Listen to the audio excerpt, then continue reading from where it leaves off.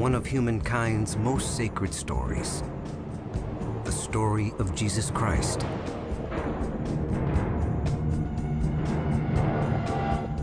Over 2 billion Christians revere it as gospel truth. But what if we don't know the whole story? What if more information about Christ's life was buried for centuries? A series of bizarre manuscripts have been unearthed, and they may paint a completely different picture of Jesus.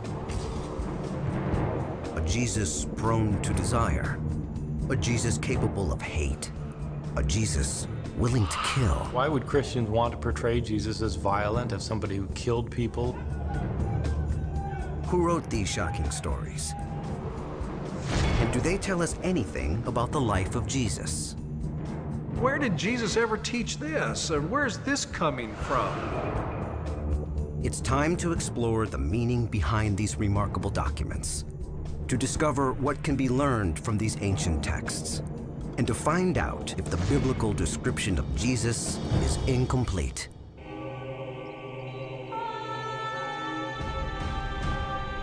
Christianity, the largest organized religion on earth. 1 in 3 human beings is a member. Its churches stretch across every continent, even Antarctica, and its legacy dates back 2,000 years. The story is told through the 4 Gospels: Matthew, Mark, Luke, and John. Texts seen by Christians as the earliest and most accurate representation of the life of Jesus.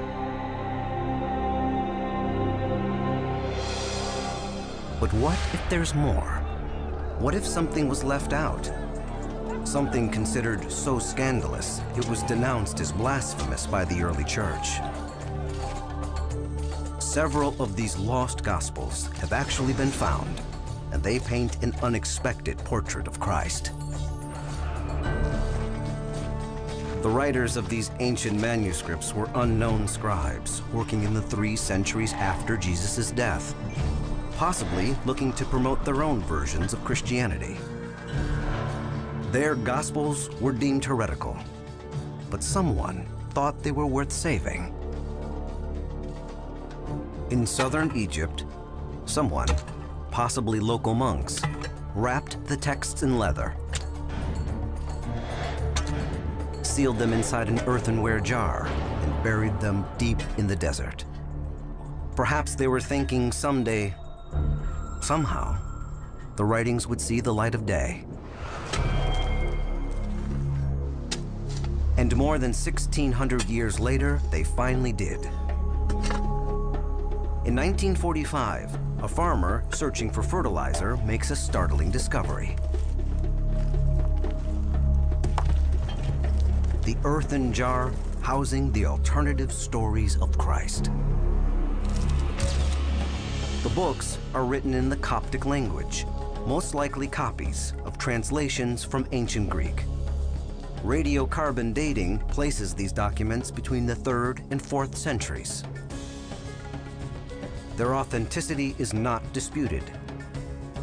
It's what's written in these documents that creates unprecedented controversy. They are called the Nag Hammadi Library, and may be one of the most important archaeological finds in history. In Cairo, religious scholars and archaeologists painstakingly decipher the texts, a process that continues to this day. The more they learn from the documents, the more amazing they become. The Nag Hammadi Library, combined with stories from other ancient texts, describes a belief system starkly different from Orthodox Christianity. Unheard of Christ stories, stories of a wild youth and teen years, even narratives portraying a possible relationship with a woman. These manuscripts offer a startling new look at the life of Jesus, challenging long-held basic precepts of the Church.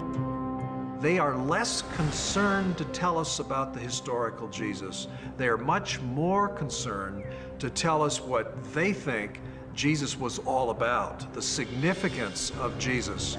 And so Jesus is more of a philosopher, more of a revealer of knowledge, not the rabbi and prophet and savior known by his own contemporaries.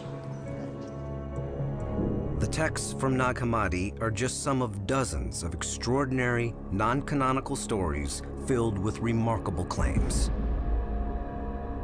Starting with the birth of Christ. One manuscript is called the Infancy Gospel of James, a collection of stories handed down over the centuries. It rewrites the birth story to re-emphasize Jesus' poverty, Mary's chastity, and the wonder of the Son of God being born. For example, Jesus wasn't born in a stable, but a cave.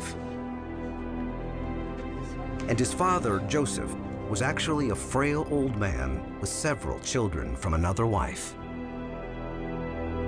Joseph's greatly advanced age ensures that Mary remains sexually pure. The fact of retelling the story in this way, with Joseph as an old man who was previously married and had children, allows Mary to be pure and Joseph to be removed even further from Mary. Joseph can stay in the story, but he keeps himself out of the bed of Mary.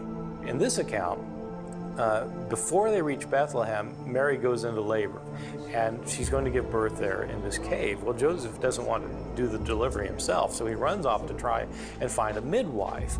And as he goes out, he suddenly sees a miracle. In the Infancy Gospel, Joseph says, I saw the clouds astonished, and the fowls of the air stopping in the midst of their flight. And I looked down towards the earth and saw a table spread and working people sitting around it. And their hands were upon the table, but they did not move to eat. All their faces were fixed upwards. Joseph ends up finding a midwife and brings her back with him to the cave, but it's too late. The child's been born, and they see an infant who walks over to his mother. The Infancy Gospel claims a newborn Jesus walks to Mary and begins suckling. It's a story that amuses many scholars, but others say this Infancy Gospel helps fill in the blanks of Christ's first day. Either way, one message of the Gospel is clear. Trying to understand the powers of Christ, even as an infant, may defy comprehension. Many scholars are intrigued by these texts. Some view these stories as literary missing links that attempt to portray a more mystical Jesus Christ, while others regard them as tales that say more about their authors than about the historical Jesus. But questions continue to haunt biblical scholars. Why were these stories written, and by whom? At the dawn of the 21st century, many experts believe they reflect the chaotic environment in which early Christianity was born. In the 2nd and 3rd centuries, probably every Christian had an opinion about Jesus of Nazareth. These alternative stories, whether fact or fiction, may have been ways for people to come to terms with Jesus Christ, the man, the prophet, the Son of God. Opinions ranged from the traditional to the extreme. Some groups claimed that there were 36 gods. Some groups claimed that there were 365 gods. And all of these groups called themselves Christian and maintained that their views were the legitimate views. There are stories of Jesus being very close with a woman, Jesus avoiding crucifixion, Jesus walking resurrected as a giant. One gospel, unearthed in Egypt in 1896, claims that Jesus' closest disciple was a woman. The text, which its authors attributed to Mary Magdalene, hints at a more intimate relationship with Jesus. Another of the lost texts is the Gospel according to Judas, the betrayer of Christ.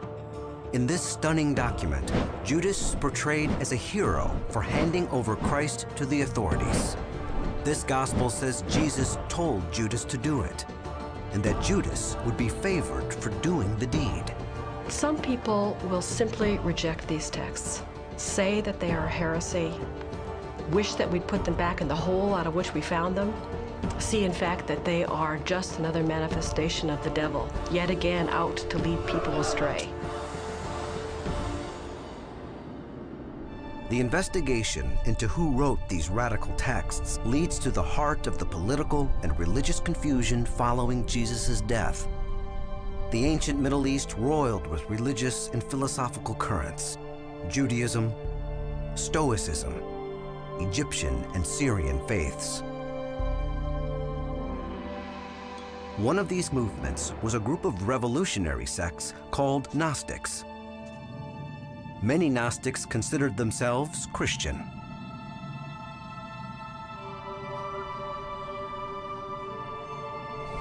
The word for knowledge in Greek is gnosis, and so these people called themselves, or were called, Gnostic. For these Christians, Jesus was a divine savior brought to them from beyond the bounds of the physical universe. His body was simply an earthly disguise housing a divine spirit. Part of the struggle in the early church was deciding, who is Jesus anyway? To what extent was he a son of man or a human being? To what extent was he a divine being and the Son of God? Many Gnostics were drawn to the figure of Jesus, his lessons of love, charity, and tolerance, a teacher of secret knowledge. But the Gnostics strongly disagreed with the traditional concept that Christ had to die for our sins. The Gnostics and other Christian sects wanted to explore their own versions of Jesus, and they began to write their own stories. Let's write a different story that leaves out that cross thing, which is really gross, and let's focus on just his spiritual wisdom that just sort of helps us through the day. Don't tell us we got to take up our crosses and follow him. That's asking too much. We'd like a Jesus that we can handle, not a Jesus who handles us. As modern scholars decipher these unusual manuscripts, the differences become clear. Every page suggests a rethinking of what we know about Jesus Christ. For the first time, we follow in the footsteps of Christ the child, and even the rebellious young teenager. Experts believe these texts are authentic ancient documents, but what they mean may be challenged forever.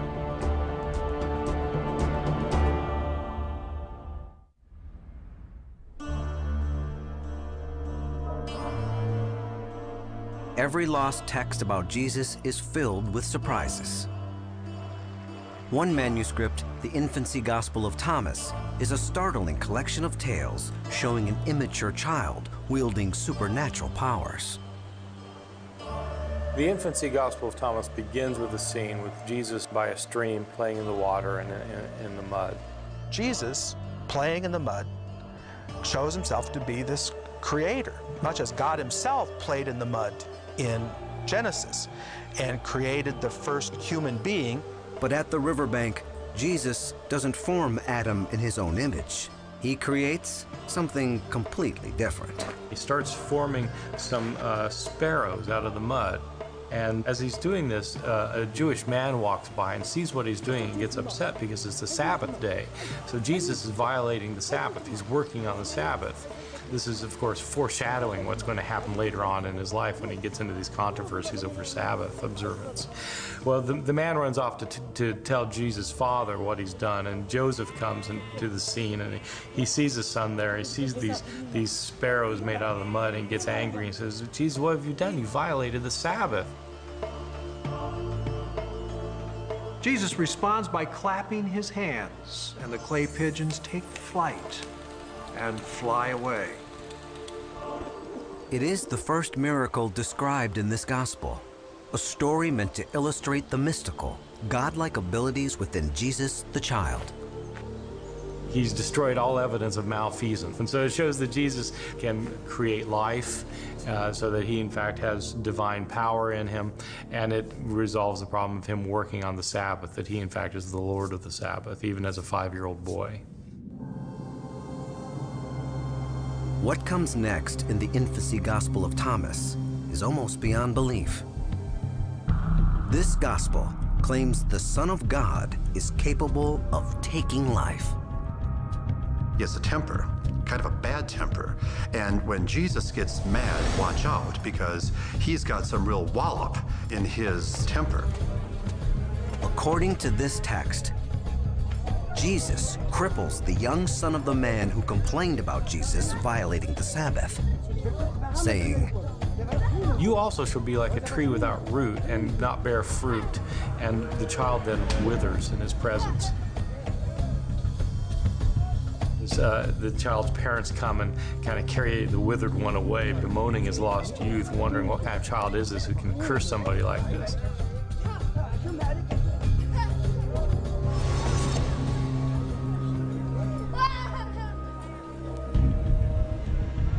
This gospel relates other unsettling incidents about the young Jesus, a boy who is not only powerful, but quick to anger. As Jesus is walking through the street in his hometown, Nazareth, and another child accidentally bumps into his shoulder, and this irritates Jesus. He turns to the kid and says, "You'll go no further on your way." The infancy gospel claims the boy struck by Jesus falls to the ground, dead. Why would Christians want to portray Jesus as violent, as somebody who killed people or withered people? And I'm not sure that there's a good answer to it. Some experts believe this darker portrayal of Christ comes from the struggle to comprehend the infinite power of a divine being, especially one that walks the streets as a young boy. It's important to note, Jesus had died only a few generations before these texts were written. The world's memory of him was still fresh, and the need to understand his life was that much more powerful. It's a Jesus of 2nd and 3rd century Christian imagination, because we want to know, what was Jesus like anyway when he was little? Jesus is the Son of God. He's all powerful and he's all knowledgeable. So what was he like as a child? Gospels really don't tell you much about that. You know, did he experiment with his powers till he got it right? Is the infancy gospel of Thomas trying to show us an early version of the Jesus who would return on Judgment Day? In traditional Christian theology, of course, people who don't accept Jesus and who are on his bad side are going to be withered and killed and destroyed when Jesus comes back in judgment. And so there's a foreshadowing of that already as a 5-year-old. Perhaps envisioning Jesus the child as Jesus the final judge is one way to urge readers toward a more devout reverence of God. But they may be trying to convey a point about how serious it is, what your relationship to Jesus is, that in fact it matters how you treat this child and how you deal with him. At least 3 times in the infancy gospel of Thomas, young Jesus performs the same miracle he later does as an adult. He raises the dead. The first incident comes when Jesus' playmate, Zenon, falls from a roof. The people of Nazareth, already afraid of this violent Jesus, mistakenly believe he killed the boy. There's Zenon down on the ground, and Zenon's parents walk up right at that second. They see their dead child, they see Jesus on the roof, they think, he's been doing it again. They accused Jesus, "Troublemaker, you threw him down." Jesus replied, "I did not throw him down. Rather, he threw himself down. When he was not acting carefully, he leaped off the roof and died." Well, everybody in the village thinks that Jesus must have done it because he's been smiting the children of the village who annoy him. Jesus tries to defend himself, angry at the accusation that he killed his friend. And calls out, "Zenon, did I throw you down?" And Zenon rises from the dead and says, "No, Lord, you did not throw me down. You have raised me up." Jesus, the bionic boy who can leap off the top of a building land in the street, and raise a dead boy up to tell the truth. Experts say this story may be an attempt by ancient authors to show a transformation in young Jesus. That as he grew up, he began to realize his powers could be used for good. Another example of Jesus tapping into his powers to restore life comes in a story about a young mother grieving because her infant has died. When Jesus hears the woman's wailings, he goes to the child, touches him on the stomach, and says, I say to you, infant, do not die, but live and be with your mother.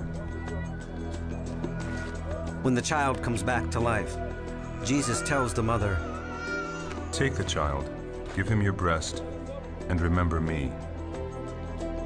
Some scholars believe the redemption of Jesus, changing from adolescent killer to giver of life, was an attempt by the authors to show Jesus maturing. He is now becoming aware of who he is, what he's capable of, and where his life is headed. Many people contend the infancy Gospels are really nothing more than creative interpretations of the Bible, second-century spin-offs of a compelling new doctrine, but not necessarily accurate visions of young Jesus' life. These infancy Gospels really are Christian romances. They're entertaining, they're enjoyable, and they're a great deal of fun. Many of the stories in the infancy Gospels are simple tales that do not deal with issues of life and death. A popular story from the infancy Gospel of Thomas describes how Jesus worked with his father, Joseph, in the carpenter shop. I find one of the most humorous stories in the infancy tradition about Jesus growing up in Nazareth as the son of a carpenter is the story about Joseph, who turns out to be not a very good carpenter. Joseph has been hired by a rich man to make a bed, and this will be a financial coup for the family, and so it's an important job. But unfortunately, Joseph makes a mistake. Joseph cuts the wood too short and has no money to buy a replacement. But his young son tells him not to worry. Jesus uses his powers to stretch the board, restoring it to its proper length. And now it's the perfect length, and Joseph is very happy. One more time, we see the power of Jesus at work, even as a teenager. Sometimes the lost texts and the Bible actually tell the same story. For instance, when 12-year-old Jesus visits the temple in Jerusalem.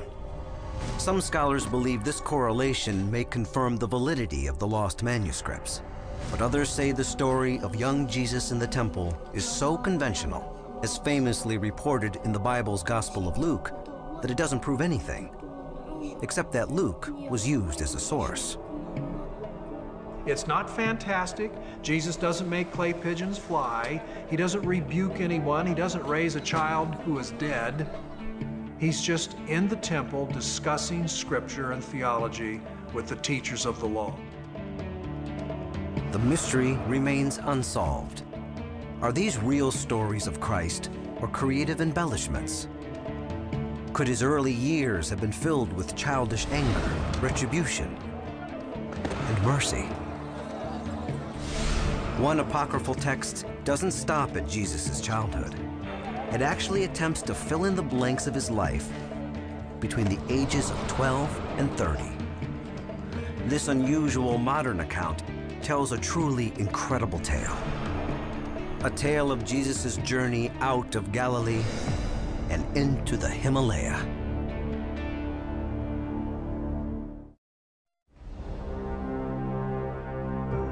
Some versions of Christ's life stray far from the world of 2nd and 3rd century Judea. 1887, northern India, and the story of Jesus Christ's missing years takes a remarkable turn. The story begins in the remote village of Leh, where a Russian writer named Nicholas Notovich breaks his foot after falling from his horse. Buddhist monks at a nearby monastery save him,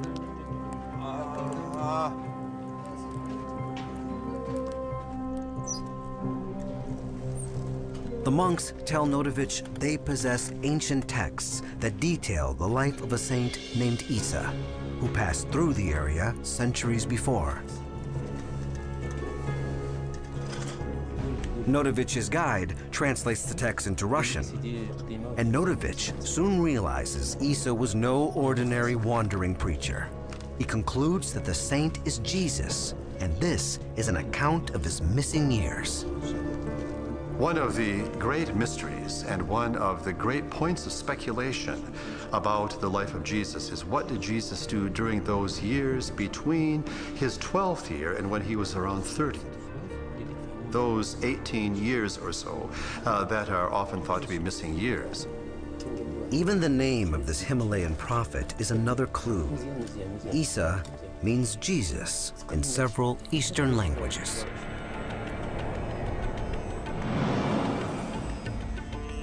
Could it be true? Did Jesus Christ travel to one of the most remote places on earth to learn from mystics?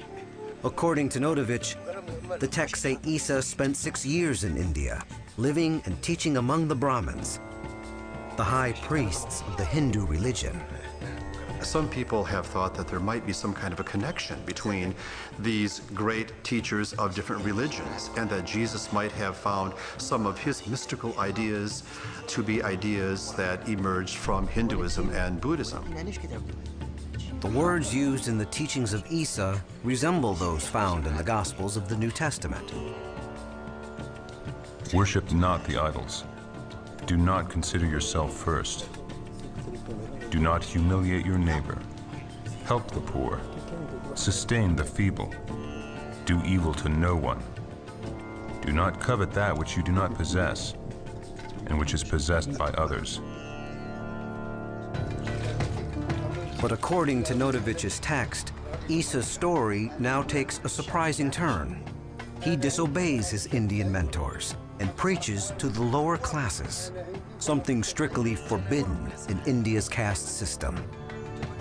The sages turn on İsa, conspiring to kill him. İsa, or Jesus, learns of their plan and flees.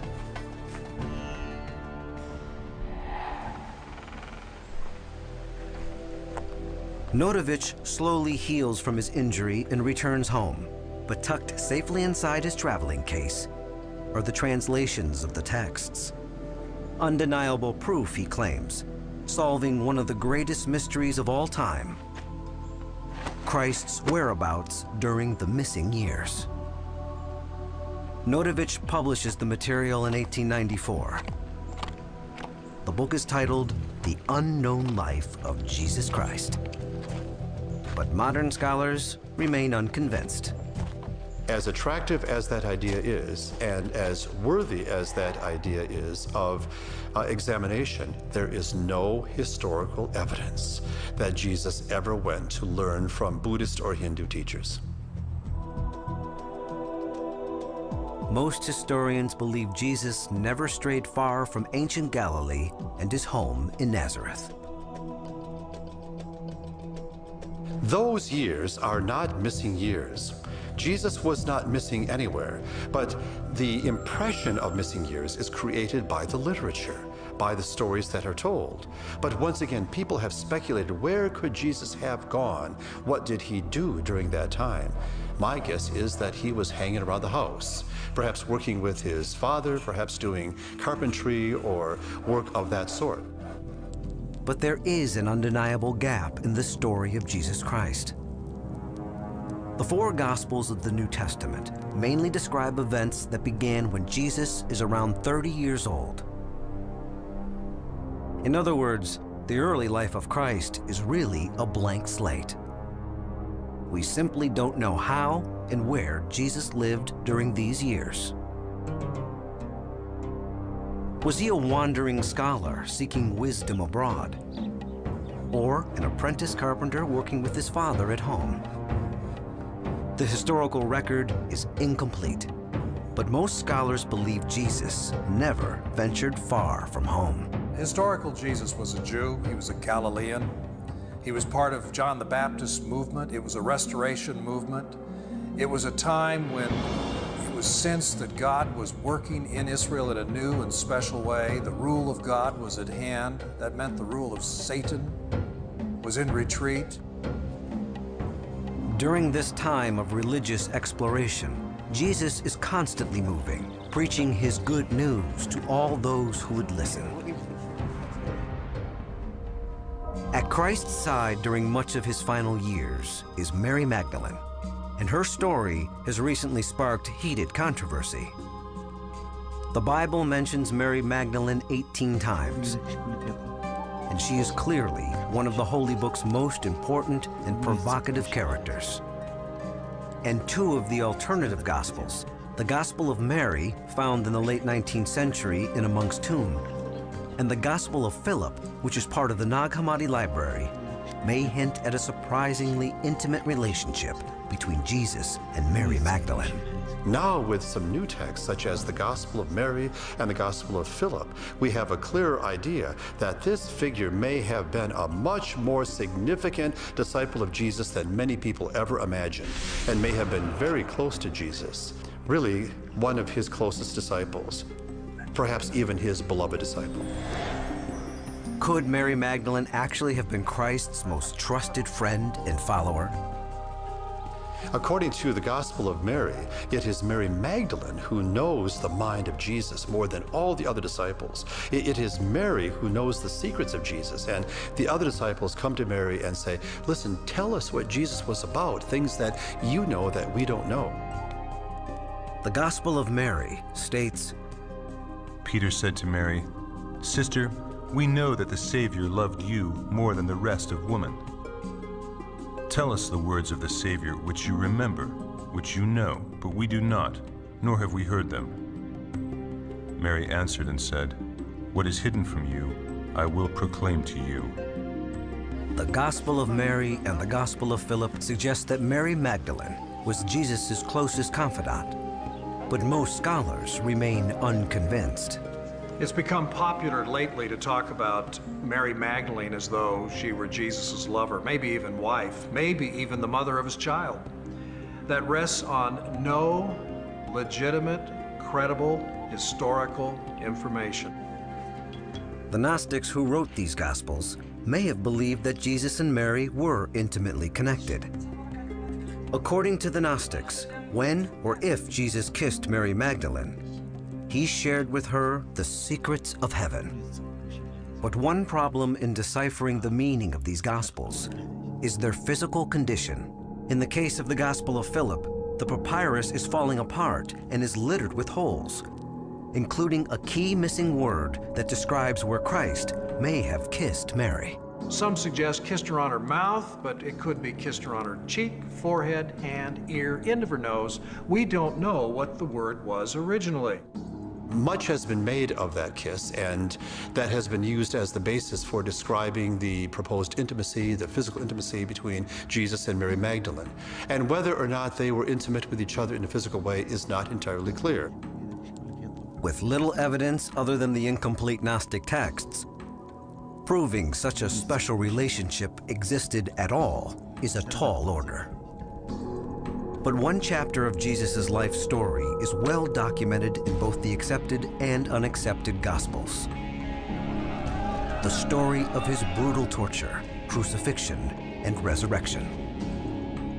And now the lost texts make their most contentious claim, a claim that strikes at the very foundation of Christianity, that Christ's bloody death on the cross never happened.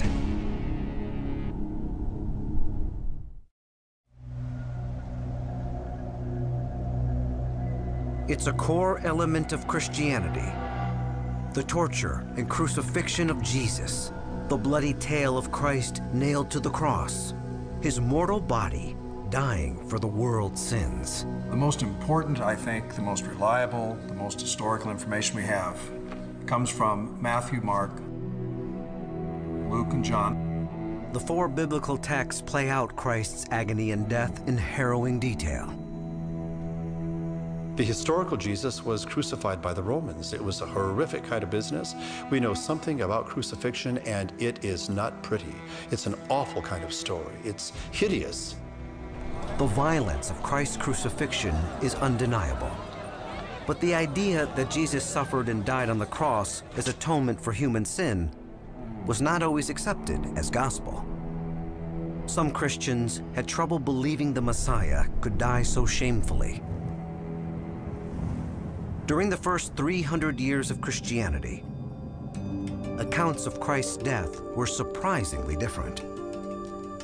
Writers at the time were searching for ways to come to terms with the idea that Jesus, the Son of God, could be executed.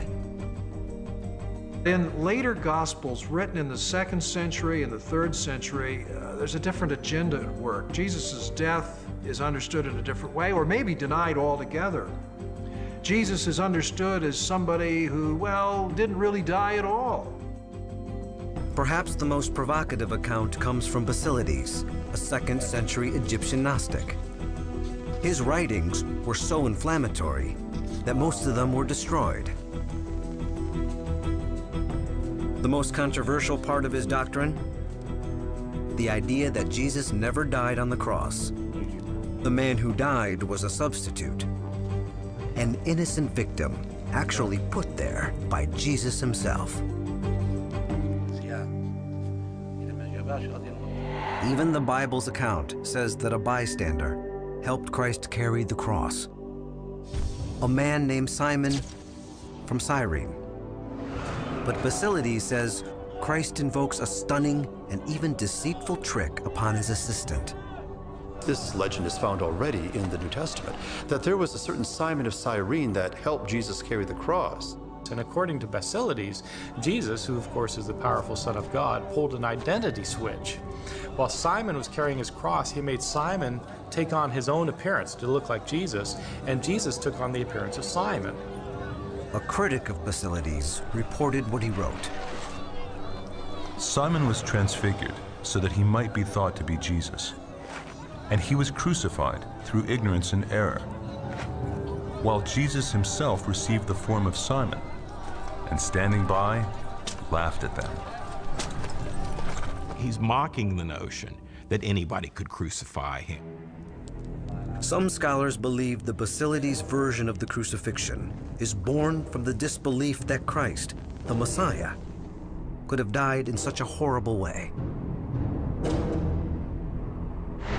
The Romans got the wrong man, and they crucified Simon instead, and Jesus was not crucified.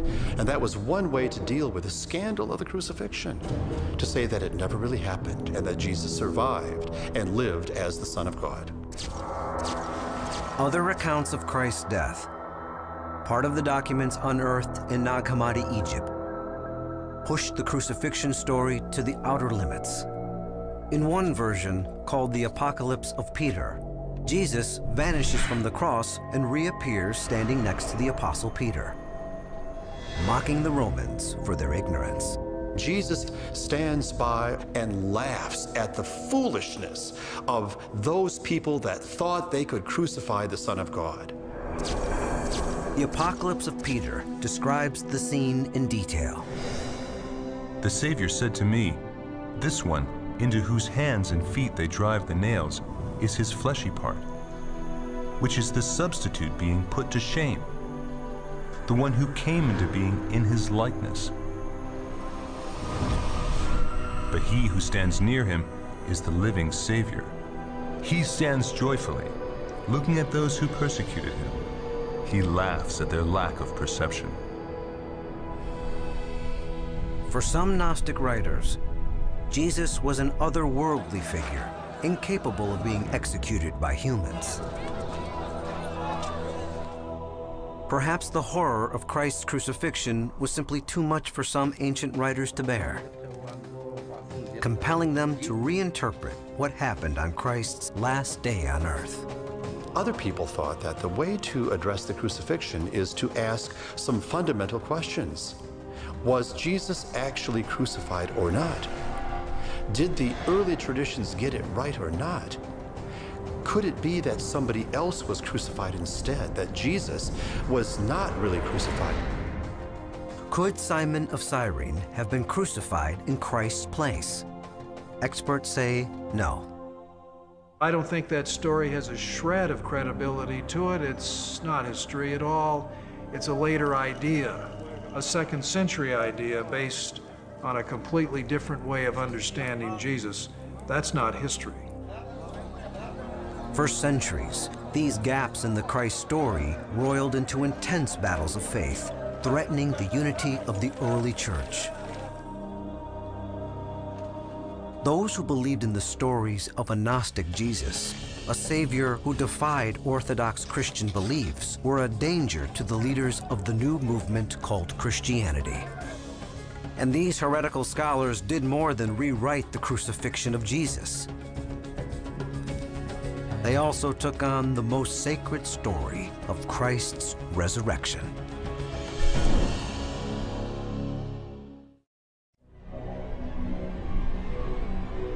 On a quiet Sunday morning, 3 days after Jesus was crucified, Christian believers say the world's greatest miracle took place. Their Savior rose from the dead. But the biblical Gospels, Matthew, Mark, Luke, and John, differ about the details of that morning.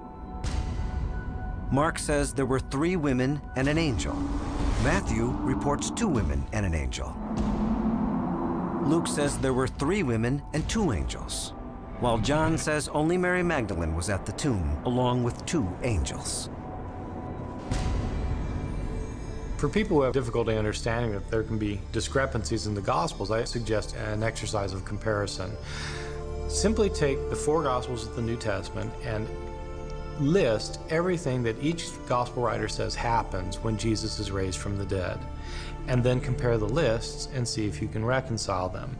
It's a very interesting exercise because the details are all different. One of the lost texts, including the Gospel of Peter, which was discovered in 1886 in the tomb of an Egyptian monk, adds additional supernatural elements to the resurrection story. There's another gospel account about Jesus' resurrection, and it's quite extraordinary. It's in a work that we call the Gospel of Peter. The Gospel of Peter shares a remarkable story, lost more than 1,600 years ago.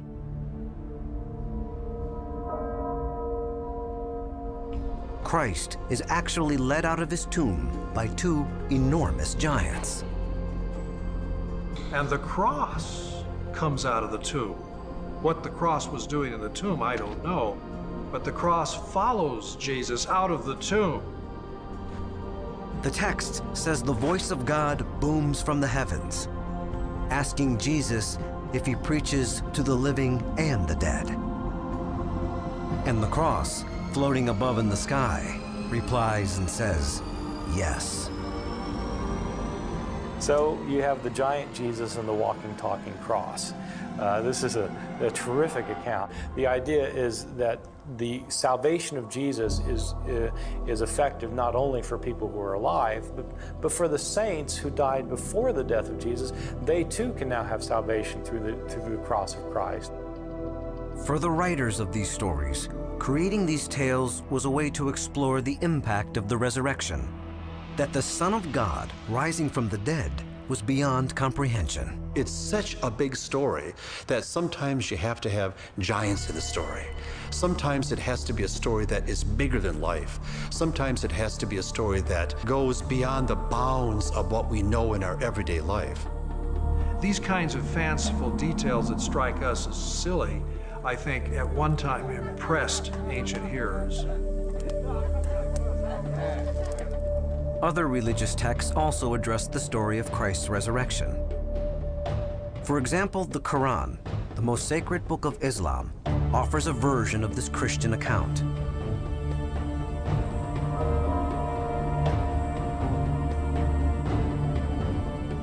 Instead of dying on the cross and rising from the dead, the Quran says it appeared that Jesus was crucified by the Romans, but they killed him not. The Quran says that it only appeared Isa was crucified, thereby suggesting that there was not really a crucifixion of this prophet of God. And in fact, in the world of Islam, there is a variety of speculation about who might actually have been crucified. More recently, some writers have argued that Jesus only passed out on the cross, bloodied but not dead. The idea that Jesus really wasn't dead means at the very least that Jesus would have been badly wounded, placed in the tomb, and later revived. Why in the world would Jesus' followers have thought of Jesus as resurrected if a wounded, limping, barely able to stand Jesus greeted them? Would they cry out that Jesus is the Lord, resurrected from the dead? Around the year 313 AD, the Roman Emperor Constantine embraced Christianity. With the power of his newfound faith, he gave Christianity legal status, and he called for church leaders to unify the story of Jesus. And so he essentially laid down the challenge to the church: get your act together.